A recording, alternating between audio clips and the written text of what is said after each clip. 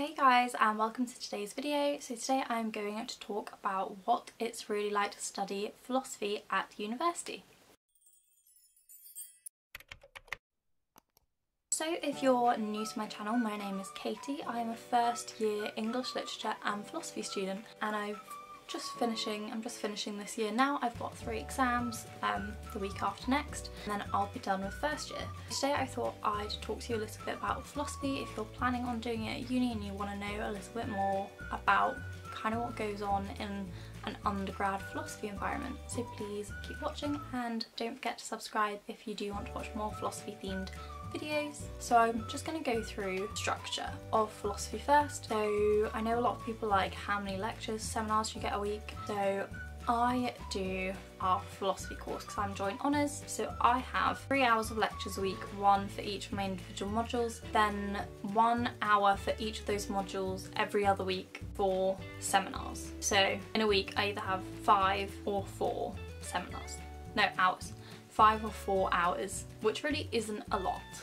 However, I was like, oh, philosophy, there's not going to be any books in that. Got here, got given these. As you can see, very big. Got lots of philosophy articles in that you have to read. So philosophy is quite a text-heavy subject once you get into it. Anyway, at my uni we had 3 modules this year, as I said. Had one called Mind, Thought and Reality, another called Moral and Political, and another called Critical Thinking. So critical thinking is the main basis of philosophy, and this is the stuff that I hadn't learned before. So this was all about how to write philosophy arguments, how to present them in a logical way, and then also what different kinds of arguments are called and how you see whether they're valid or not. So for example, there's 2 types of logic, and that is categorical and propositional. So categorical is, for example, let's find an example. Categorical logic is something along the lines of everything that is green is also spiky. All plants are green, therefore all plants are spiky. You've got categories.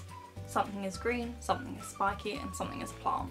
And then propositional logic is more like Theresa May is Prime Minister and Donald Trump is president. So it's like propositions which can either be true or false. So that one was actually a really helpful and quite interesting module to kind of learn how to present my philosophy arguments best in my essays. And yes, philosophy is an essay-based subject. So I had 3 mini essays in critical thinking, and then 1 big essay for both Mind, Thought and Reality and Moral and Political, and then I have an exam for every single one. So to kind of give you ideas of what kind of things we learn, Moral and Political was a lot of stuff that we did at A-level. We kind of went from, you know, abortion, euthanasia to the just war, that kind of thing. And then one thing I didn't think about was that it said political, and yes, just war is political, but we actually did look at conservatism, which I didn't think I'd be learning any actual politics in philosophy at all. So that one took me back a little bit, and I was like, I really don't want to be learning this, but okay.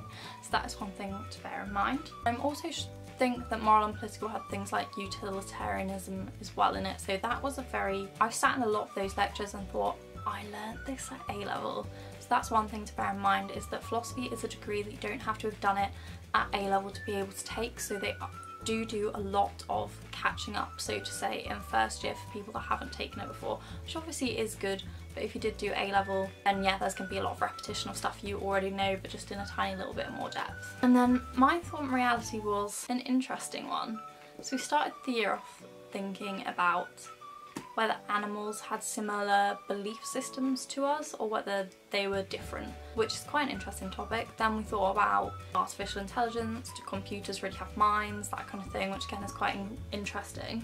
Another one that I'd never thought of was, are pains actually unpleasant, or is it just like a connotation, like what actually is it? So yeah, and then our last ever lecture on this was, are llamas real? So you do like a massive range of stuff in philosophy, and quite a lot of the time I would walk out those lectures going, what on earth did I just spend the last hour listening to? Like, it gets kind of strange, but also that's kind of the fun part of philosophy, is that you learn about such a wide range of things. Okay, then I looked up on the internet like some things that people had asked about studying for like philosophy at uni. This person has asked like what topics would likely to be covered, so that's the stuff that I've just said. What skills would be developed? Skills is definitely in our critical thinking, is all about essay writing and actually really tightening up your essays. As I said, we did 3 mini essays.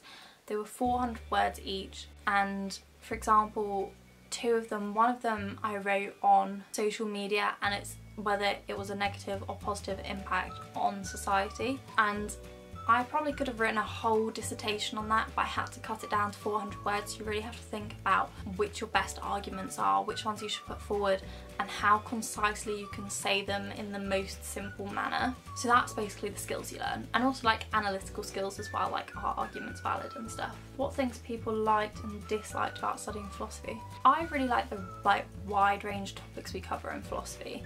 I find thinking, especially about the morality stuff and ethical stuff, I find it really fascinating. I really like ethics. So we did all of the ethical stuff at the beginning of the year. So as I said, we did abortion, euthanasia, death penalty, all of that kind of thing I find really interesting. So I really enjoyed that. Disliked the political stuff. As I said, I didn't really want to learn about conservatism. Some of the stuff in Mindful and Reality I thought was a little bit odd and not necessarily useful, but overall I've pretty much enjoyed philosophy. I also liked how we didn't have a seminar for it every single week, because that was like a little bit too much. For the seminars, that's what these big books are for. So we'd basically, every other week we'd be given an article to read, and then we'd have to read it. And some of these articles can be like really long, which is why we have limited contact hours, because you've got a lot of studying to do on your own. You have to read these things and come up with thoughts, and then in the seminars you sit with a smaller group of people. I think it was meant to be about 10 people, but normally only like 4 or 5 people showed up,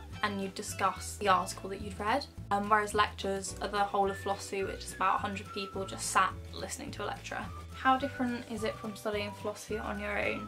I have never studied philosophy on my own, purely because my school offered it we did quite a philosophy-based religious studies course at GCSE, and my A-level was philosophy and ethics, so I've never studied it on my own, but I'd say it's quite similar studying at A-level, except that if you want more support you have to go and find it in office hours rather than going up to your teacher at the end of the lesson. Yeah, this person's asked, is it the same kind of stuff that you do in religious studies A-level?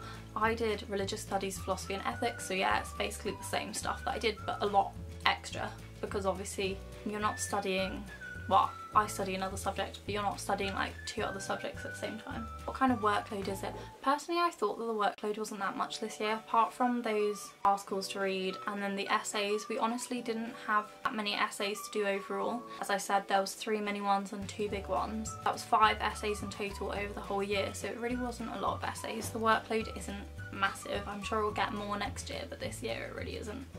What exactly can you do with a philosophy degree? Anything, really, except being anything that requires you to be analytical, good writing skills, like as long as you're not trying to be a doctor or a scientist. You can do any humanities based. Philosophy's like a really employable degree. There's a lot of different things you can go into with it afterwards. So that's most things I can think of to answer about studying philosophy. But definitely, if you are thinking of studying philosophy, do let me know in the comments down below, or I'll have my Twitter and Instagram linked down below, or if you want to find it yourself, it's Katie_May07. Please feel free to contact me in any of those 3 methods to ask me any questions that you have in particular about learning philosophy at uni, or just uni life in general. If you did enjoy this video, please don't forget to give it a thumbs up, and don't forget to like it as well, and I will see you in my next one.